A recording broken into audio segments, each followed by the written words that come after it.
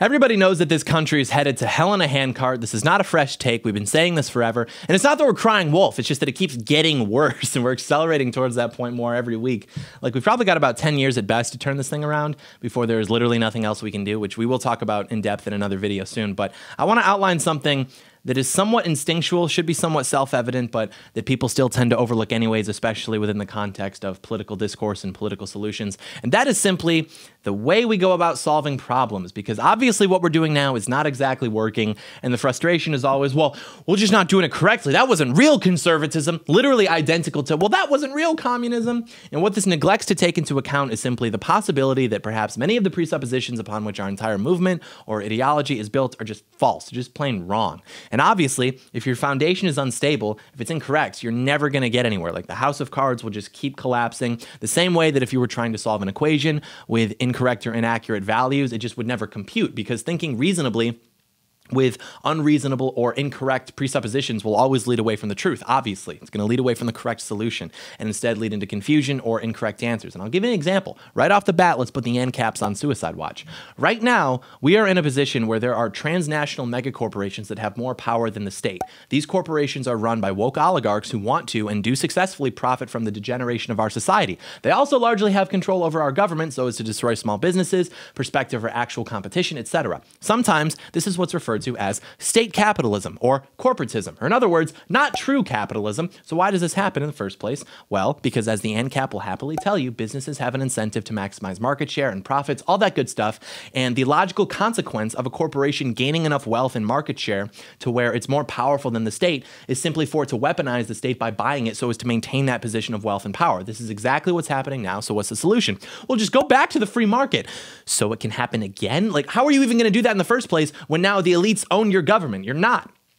The natural cycle of total free market capitalism has progressed in front of our very eyes, and we are confused by this because we've been spoon-fed decades of capitalism equals good propaganda, and it is. No one's saying it's not. No one is making the argument that, like, markets are inefficient. This is simply an indictment of the idea of capitalism purely for capitalism's sake, of amoral markets, that because of man's flawed nature will always devolve into the current state. Plus, the state of technology, everything being so connected, everything being so centralized, this is just inevitable.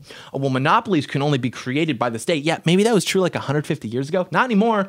We're not talking about steel and rubber anymore or whatever. Like, the idea is only true in the abstract, on paper. Nowadays, the only thing that could prevent a monopoly is the state, if its allegiance were, to small businesses and to the American people, but it isn't, because it's been bought out by the elite class, because there's such a huge disparity between the power of these corporations and the power of the state. And it's funny too, because anarcho-capitalists will try to appear reasonable by saying, well, we're not saying it's a perfect system. Obviously, everything has flaws. Hey, here's a flaw. Well, no, because that's not actually true capitalism.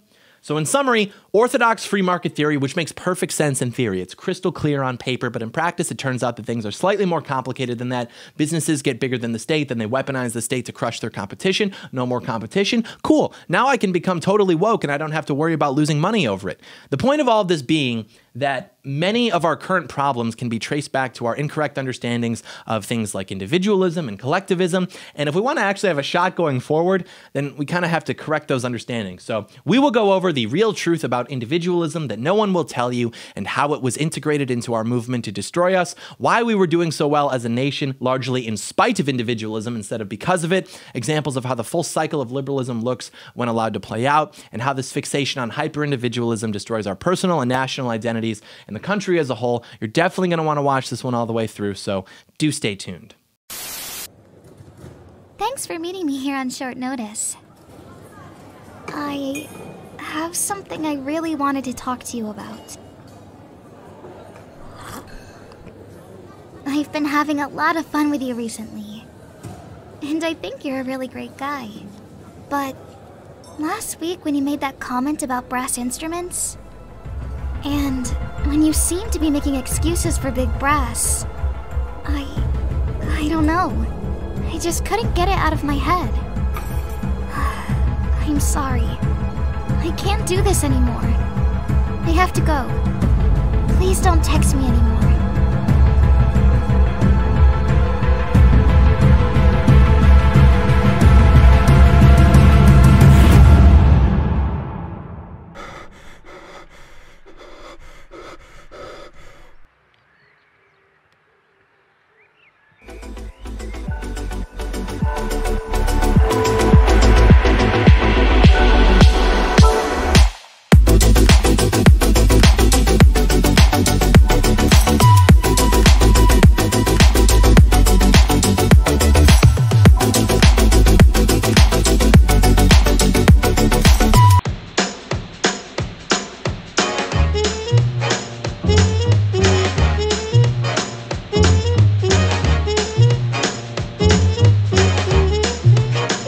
John Doyle in Heck Off, Commie. Hello there, ladies and gentlemen. Welcome to Heck Off Commie. Before we get started, I have a couple things I want to say. Firstly, I feel very humbled going into the 4th year of the channel because, as you know, we just had the 3-year anniversary of the channel. We launched the new merchandise for it, which, by the way, is still available on the website, so get it while you can. And we hadn't done merch since the 1-year anniversary, but you guys wanted it, so we did it again. And you guys are buying it like crazy. Like, we're probably actually going to have to shut down and restock in about a week or so at this rate. So I've been busy with that, hence the delays. But yeah, it just made me really happy to see that because even after the whole fortified election thing kind of took the wind out of my sails for basically the better part of the last year, the fact that you guys still like the channel and what we talk about enough to buy the merch with all the little inside jokes, that just really means a lot to me. So thank you for that. And we've actually got a handful of pretty major things planned for year number 4, so I'm excited about this. But yeah, you know, watching the traffic on the merch store for the first few hours after it went live was the most optimistic I've felt since fall 2019 when I did my first real college speech. And people were protesting me, and I was so excited to be being protested that I went outside of the lecture room to talk to them, and then I was distracted by that, so I didn't even notice people going into the room. And then when I walked back in to give my talk, the whole room was like packed. And I was like, you know what? We might actually pull this off. We just might make it. There's serious energy in this group of people, and it's amazing to see it play out in the real world because numbers on a screen are one thing, but people walking around in public with the shirts that say democracy is cringe, I hate the Antichrist, George Floyd conservative, that's what really matters. That's a tangible impact. So thank you guys again for that. Last thing I want to say is that this is the last prerequisite video before the Satanism, Liberalism, Christianity, Conservatism series, because when I was doing the outlines, I realized that a lot of time was going to have to be spent talking about the things that we're going to go over now, and I didn't want to distract too much from the title subject matter. So we've got this video, that series, maybe some classic Fall Street content, so much in store. Let us begin. The first thing I want to talk about is the fact that if you hear a word and that word triggers an emotional response from you, that is the result of propaganda conditioning. If you react to a word with an emotional response, that is because of propaganda. That is because these people hold focus groups, they run tests, and they analyze literally how to manipulate people's emotions to get them to support certain ideas and causes. So if you hear me say the word collectivism, for example, you might think, oh yeah, no, I don't agree with that. But if you go, what? This is what the fascist communists did. This is 1984 all over again. That is because you are the unwitting victim of a psychological operation. You have my pity. It's literally just like the 2 Minutes Hate from 1984. That's the response. Totally akin, by the way, to Orange Man bad, madrumph. But that being said, please don't get the impression that I'm a collectivist or something. I'm not. I don't want to share property. I want freedom. I want to be left alone. But I also fundamentally reject this concept of individualism that we've all been sold because it's been a disaster for the human race. And I think you'll find yourself with me there if you hear me out.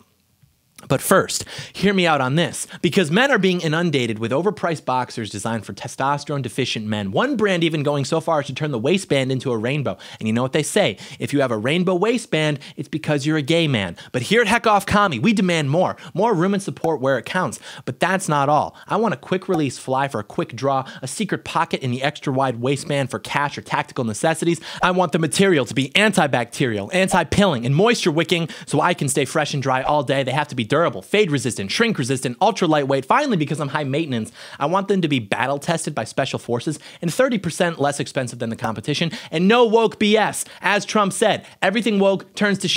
Do you want your underwear turning to shit? No. It's kind of the exact thing we're trying to avoid here. But there's only one brand that can say all that. Undertac, the only brand that is unapologetically pro-America, pro-Second Amendment, and pro-HOC. So go to getundertac.com. That's getundertac.com right now as a special introductory offer. Buy 3, get 1 free with the offer code Doyle. That's 4 pairs for the same price as 2 from the competition. Satisfaction guaranteed or your money back. Getundertac.com, offer code Doyle. Very epic. All right, how do I want to do this? We're going to start with World War II. We'll jump back to the founding era. We'll tie it all together. So basically, the post-World War II intellectual trends have proven to be the final nail in the coffin, and each decade has been just an additional strike from the hammer. And because hindsight's 20/20, it's easy for us now to look back and see how this was basically inevitable, but regardless, the people who lived through the 2 world wars saw death and destruction on an incomprehensible scale, something that you and I just couldn't understand. And so the thoughts after World War II, understandably, were, okay, how do we make sure that something like this never happens again? And basically what was decided and promoted by people like Karl Popper, who wrote a book titled The Open Society and Its Enemies, which, by the way, inspired the Open Society Foundation, which of course belongs to George Soros, just in case you still think these ideas are on our side. But the idea was basically that in order to avoid authoritarianism and in order to avoid great conflict, society must be anti-metaphysical. And metaphysics is just a fancy word for how we know things, basically. And so to be anti-metaphysical means not just that you don't know things, but that you can't know things. And we've talked about about this before on the channel, and I had some people saying, well, I think you mean epistemology instead of metaphysics. And I understand the confusion, but I don't mean that at all. Because epistemology deals with knowledge and justified belief. I mean that it was anti-metaphysical because it rejected outright the concepts of truth and reality, which is what metaphysics is. But anyways, and this would be more of the epistemology of it, they said that the only things that you can know are the things that you can prove empirically and that you could potentially disprove empirically as well. And this was called falsification. And with regards to the scientific method, that's cool. But when you get into what this means for society, it's pretty not cool, because it means that the idea of the nation, the idea of culture, the idea of morality, the idea of religion, all of that exists to restrict the progress of the open society, because the good or utility of these things cannot be necessarily proven empirically. And even if it could, whether the metric is positive or negative is still subjective. And this is why he spent a lot of time critiquing the founding thinkers of Western thought, namely Plato and Aristotle, because he thought that if we can know the truth, then the truth is to be obeyed, which can potentially lead to authoritarianism and conflict. And so to achieve social progress, we have to restrict claims of truth to those which are falsifiable and practice modesty with all other beliefs that don't exist under that umbrella. Those would simply be my truth instead of the truth. Because if we can eliminate the things that men care about the most, their nation, their God, their culture, etc., then maybe we can avoid mass conflict and authoritarianism, since the society at that point would theoretically be open.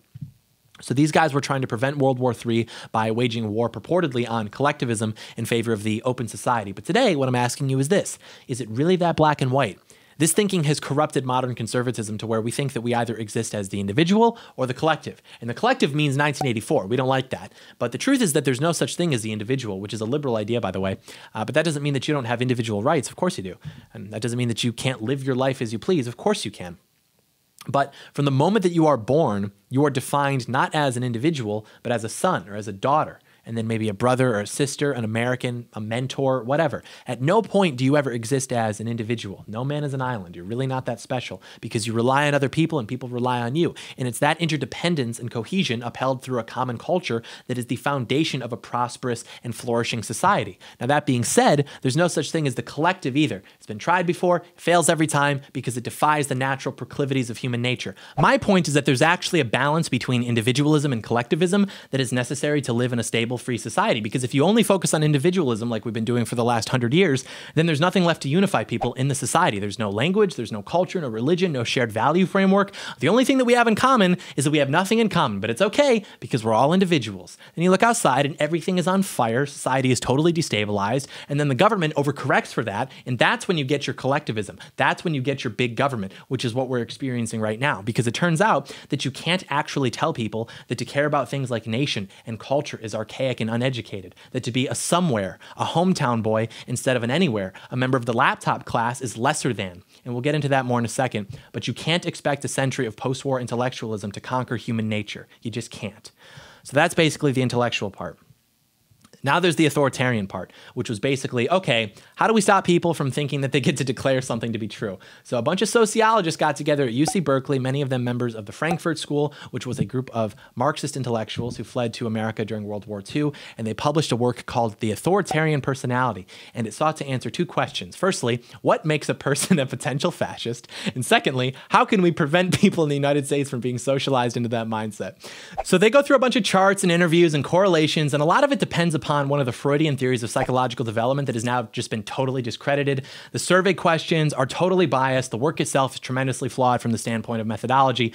But what's alarming is that their conclusion was that the potential fascist is an American who was raised in a hierarchical family that supports a dichotomous understanding and conception of right versus wrong and man versus woman, which means that if you were raised in a relatively normal American family, you were taught right from wrong, and that men are men and women are women, congratulations, you're a potential fascist. And we can laugh about that, but the publication ends with the author saying that there's not much that can be done about the adults who manifest authoritarian personalities, and so attention must be turned to children. And social scientists must work to teach children values of egalitarianism and democracy, subjectivism, openness, etc., because that is the only way to prevent authoritarianism and great conflict. Sounds great, but here we are now living under increasing authoritarianism and existing basically as a tinderbox of 330 million people who feel isolated, depressed, and without purpose. But we're told that we should just ignore that because we have access to cooler and cheaper products now. And that's why they want your kids in public schools at younger ages and for longer amounts of time. And if you refuse, it's because you're a threat to democracy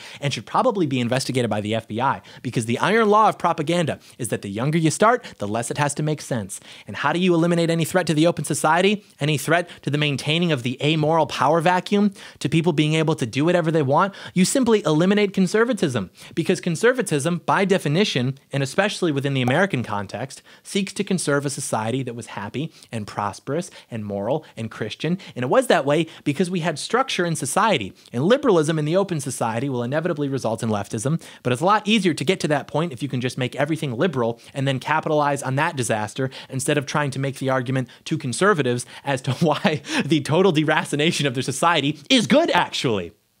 So what do? They're already writing the history books, they're communists, and they've got 70 years of global propaganda that has taught everybody from infancy that fascism is the worst thing ever. Nazis are always the bad guys. Never mind the communists who killed tens of millions of more people, who genocided Christians, and who currently occupy your governments and virtually every other institution in the country. No. It's those Nazis who don't even exist anymore. You gotta be real careful with those ones. You gotta be real careful. They're tricky, those Nazis, they're tricky. And remember what we talked about in the beginning with the emotional response as a product of propaganda conditioning? They can now weaponize that against you because they can take 2 bullet points from fascism and say, fascism was socially conservative, just like conservatism. And you know what else it was? It was anti-communism. Just like conservatism, they're the same thing. And so they can basically channel some of that negative emotional response that they've created onto you as a conservative. That's why they call you a Nazi, because they define Nazi as simply anti-communist and not particularly a fan of gay stuff. And even now, communism is operatively defined by gay stuff, social justice more broadly speaking, but they've abandoned any legitimate efforts to advocate for the workers on behalf of just completely shilling for the establishment because they're all the useful idiots that their daddy Lenin wrote about. Like, there is a reason that these people are backed by all the megacorporations, why they can act with total impunity without having to worry about the law enforcement in this country, which serves the establishment, even tracking them. And it's because they are the establishment. They are adjacent to it. They are serving its ends. And the reason they don't realize this, the reason they still think they're against the establishment, is because they are the useful idiots. And they have totally abandoned material equality as a metric for their success or their progress or whatever. Now, all that defines progress is the advancement of social justice and equity. And so ironically, the only thing that made that possible in the first place was our material progress in society.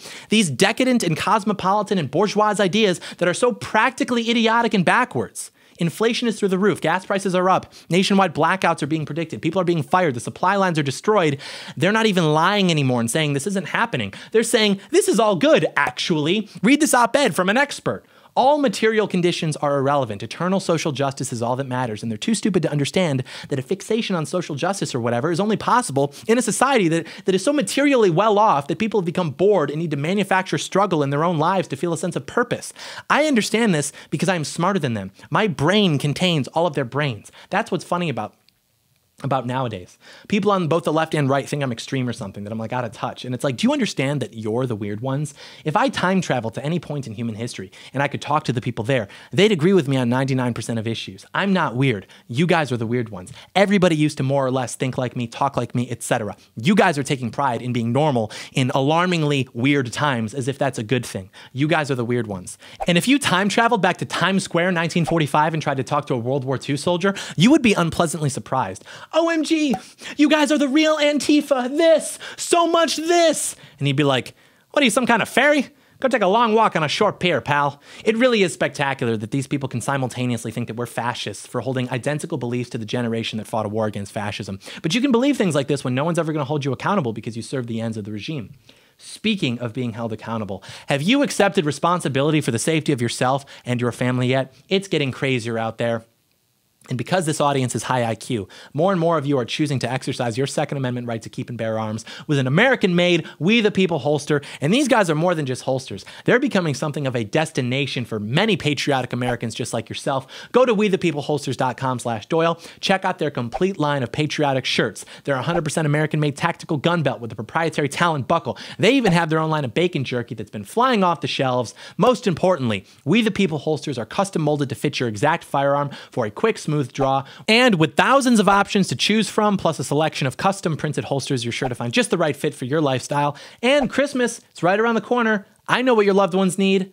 They need an epic holster. They need a gun glove, a pistol pocket, I can't think of any other names, but while I brainstorm, you should go to wethepeopleholsters.com/Doyle right now. Get an additional $10 off with the offer code Doyle. Every holster, a lifetime guarantee. If it's not a perfect fit, send it back, get a full refund. It's not even a big deal. wethepeopleholsters.com/Doyle. wethepeopleholsters.com/Doyle. Very epic. So we continue our journey. We just explained the post-war fixation on these abstractions, these intellectual theories about how we can solve the problem of war, which of course has existed forever. And they concluded that the concept of an enforced open society, oxymoron check, was the solution. This would also be a good time to mention that all of this intellectual nonsense, all this critical theory, it's largely just the response of academia to the Industrial Revolution, because to get a university education used to mean that you would study the great and founding texts of Western civilization. You would learn to cultivate virtue and discipline. You would learn to appreciate tradition and your community. But then after the Industrial Revolution, the fixation on material innovation shifted focus away from the liberal arts towards the contextual equivalent of what we call STEM.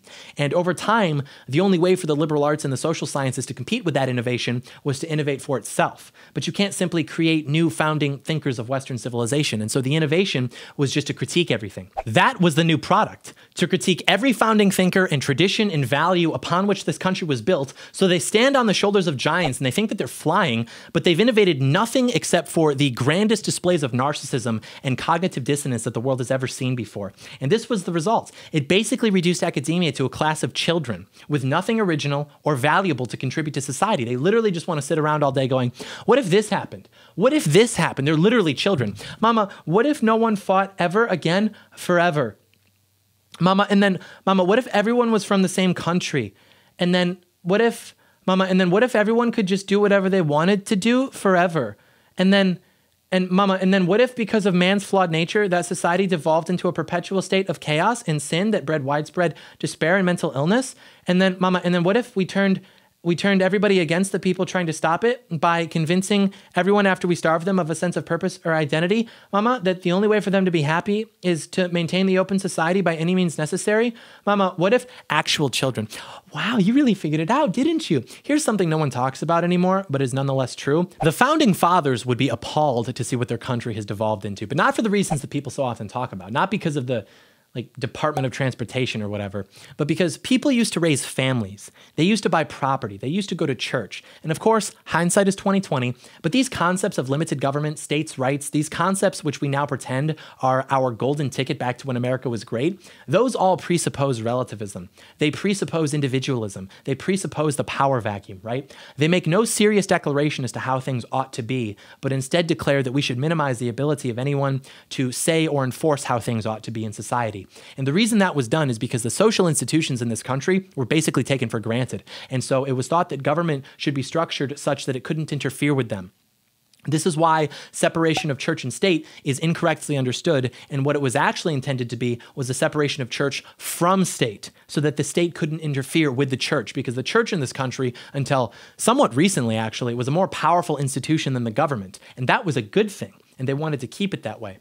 But the problem is that framework of government is only sustainable with those social institutions in place. That's why the founders said that the Constitution was written for a moral and religious people, and that there's no way it would function in any other society. That is not ambiguous. They are talking about Christianity. They are talking about piety.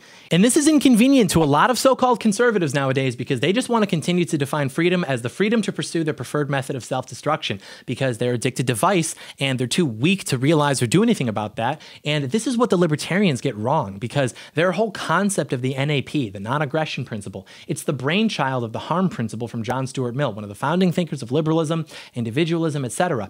But if you read what he actually wrote, it wasn't just that he wanted government to stay out of his business and for people to not steal his property. No, he was actually against the whole concept of social laws, even more so than institutional laws, because he recognized that they were often more powerful in terms of compelling individual behavior. So in other words, even the founding thinkers of liberalism wanted an amoral society. They wanted the power vacuum. They wanted the abolition of social institutions, because those inherently set standards as to how society should conduct itself, which, if you can't tell by now, is wholly unsustainable. Because here's what happens. Oftentimes we get locked into this false dichotomy of individualism versus collectivism. We think it's like this tug of war between individual and collective, and even if there's some overlap or compromise between the two, that's just like the rope not yet crossing either of the lines during the struggle. This is not the case. To reiterate, I don't like collectivism. I like unity. There's a difference. We used to have unity. Now we have collectivism. And unity is not what leads to collectivism. In fact, unity is the only thing that can resist collectivism, because collectivism is enforced by the state, which would be impossible if the people were unified. But what actually leads to collectivism is individualism, and I will explain why right now. But just keep that in mind, that individualism properly understood is simply the preceding stage of decline before collectivism, because collectivism does not oppose individualism. It actually requires it. Think about it. Organic unity between people occurs through family, through community, through church, through nation, etc. This is the backbone of every healthy society. Collectivism is different because the unity is enforced by the state as a response to the society destabilizing and coming apart. Because once you can strip people of all identity, everything that could have unified them, not only does the society become a tinderbox of people who have nothing in common and who don't trust each other, but once the collective identity becomes having no identity, then the herd will preserve that anti-identity by going against anybody who tries to conserve an identity through collectivism, because that identity will go against the only thing that they have left to identify with, which is their worship of the state. That is the timeline, and that's what has happened here. We went from organic unity to individualism to collectivism, because it turns out that having nothing in common with anybody, being the only thing everyone has in common, is not a sustainable model for a society. And so collectivism and big government can be understood correctly as basically adding columns and buttresses to this whole setup to keep it from imploding on itself like a collapsing star. The system is unsustainable, and they know that. And so we enter the managed decline phase of things to try to minimize the blast radius of the inevitable collapse. But the scary part is that the people managing the decline are far less intelligent and capable than the people who orchestrated the decline in the first place. So we'll see what happens, I suppose. Just a matter of time. Man versus time. Isn't that always it? Man wrestling with the reality of his own impermanence. Back in healthy times, man would dedicate his life to the pursuit of something greater than himself, God, family, nation, etc. That is how he conquered time. He would elevate himself towards a greater purpose to achieve this quasi-eternal state, whether that's through eternal salvation or being revered by your descendants for having achieved greatness for your people. What happens, though, when you strip away all identity? How does man conquer time? How does he transcend it? He does so by pretending that it doesn't exist. He overcomes time by simply distracting himself from it with endless media and entertainment. Ask a man to tell you about himself in healthy times. He says he's a Christian, he's a father, he's a son, he's a proud citizen of whatever nation. Ask a man the same question now. He's far more likely to tell you about his favorite Netflix shows and fast food chains. That's what liberalism does. That's what individualism does. It reduces identity to that which can be commercialized. This is the concept of the graphic t-shirt. This is a new phenomenon in human history. This is what media I like. I wear it on my clothing as a flag to others who might identify with this as well. This is who I am. And this has highlighted the two types of people we have. There are two categories that people fall into now. Those who prioritize self-expression against those who prioritize self-dedication. The people who simply want to dedicate their lives to something greater than themselves against the people who will stop at nothing to be able to express themselves in any way that they like, whether it's parades, it's public sex, it's redefining gender, it's having the audacity to criticize the great literature of our civilization, to criticize their own ancestors. It's all of it. It's narcissism versus selflessness. It's left versus right. You used to raise families and buy property. Now what do? Now you find yourself. What does that even mean? I promise you that you're not that interesting. I just have to find myself, man. I need to travel. I love to travel. That's always been so off-putting to me. I love traveling too, but these people make it their whole personality, and it's because it's all they have. It's not going to make you a more interesting person. It's just another totally commercialized cope for the fact that you don't have an identity anymore. And you don't even value the history or the identity of the places that you want to travel to anyways, because you can only conceptualize culture in terms of street festivals. You think culture is just food, music, clothing, and art. You have educated yourself into enlightenment, yet you cannot conceptualize that Western civilization is not the natural state of the world, that other cultures are more sophisticated than just what can be sold to you at a street festival. You have no idea how they view morality, friendship, hierarchy, their concepts of justice, of modesty, respect, beauty, time, none of it, because you're an idiot. You have absolutely no comprehension of the places you feel as though you just must travel to. As far as you can tell, you're just going from Six Flags Chicago to Six Flags Texas. Minuscule differences at best. You have this urge to aimlessly explore and walk through this maze because you think it's going to help you understand your surroundings, and the tower that you could have climbed to look down at the world around you and say, this is what this is. This is the truth of this world. This is my purpose. I understand my role now. That's been taped off with a sign that says, sorry, this is outdated and problematic. We know better now. Please visit the Labyrinth gift shop for more information. And that's the thing. If they can reduce culture and identity to simply a commodity, then they can sell it to you. So now here's the really important question. What honest argument could possibly be left for liberalism? We know that leftism is ridiculous, never works, disproven theoretically, disproven practically. It is irrelevant. But the idea was, oh, if we can just conserve liberalism and then we'll be okay. And then once it became clear that liberalism just devolves as well, the more honest argument was, okay, yeah, we don't have to have a culture. We don't have to have a sovereign nation. We don't have to have a God. We don't have to have stability or security. We don't have to have a language or any shared history. But hey, all of that's going to be okay because we have consumerism. This is the land of opportunity. Is that just a nicer way of saying that this country is just an economic zone to be looted and nothing else? Yeah, but it'll all work out. Trust me. But now it's quite obvious that it hasn't worked out because now even the supply chains are totally messed up. So now what? The only honest argument left for liberalism was consumerism, but that's done now too. So what even is left? Well, but that wasn't real liberalism. Leftism is the inevitable result of liberalism. I feel like the roof scene in The Departed. We're done with liberalism. That is the stupidest thing you could do. We just need to go back to shut the up. This is the full cycle of liberalism. Do you not understand? Truth will always prevail, but it goes through this retarded telephone game with liberalism. Look at the sexual revolution. Sex is about creating life. Well, no, it's about it feels good. Now here we are. People are developing breeding kinks. Look at feminism. Women are defined by their ability to create life. No, women can do anything men can do. Now here we are. No such thing as women, just birthing persons. Nature is healing, but at what cost? Turns out that labels actually matter, because they separate things and they define things. And it turns out that if there is to be an America, then it actually has to mean something to be an American other than just this tautology of I'm an American because I say I'm an American, equally nonsensical to I'm a woman because I say I'm a woman. If everybody can be an American, then no one can be. It's literally like Syndrome in The Incredibles. If everybody's American, then no one will be. It's because the word will be meaningless along with the identity. By the way, The Incredibles is actually implicitly right-wing. I could do a whole series on implicitly right-wing films. Think about it. The whole theme is that hierarchy is real and it should be used as a force for good. And the evil comes from the insecure wanting equality through force, through technology, because of their own insecurities and trauma. Really makes you think. Why The Incredibles is implicitly right-wing. 43-minute video essay by John Doyle. But seriously, this is the divide. Militantly self-expressive versus the self-dedicating. And that's why if you look at the divide in this country, it's not like issues of economics. It's about issues of sovereignty, about morality, about identity, and about purpose. Everything else is basically a distraction. Everyone's an American, John. That's just another way of saying no one is.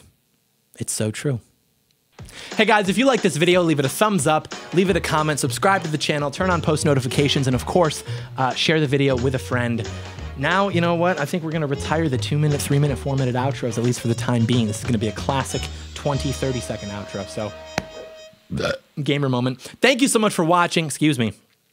I should say excuse me, otherwise the 7% and my mom are going to get mad. Thank you so much for watching. May God bless America.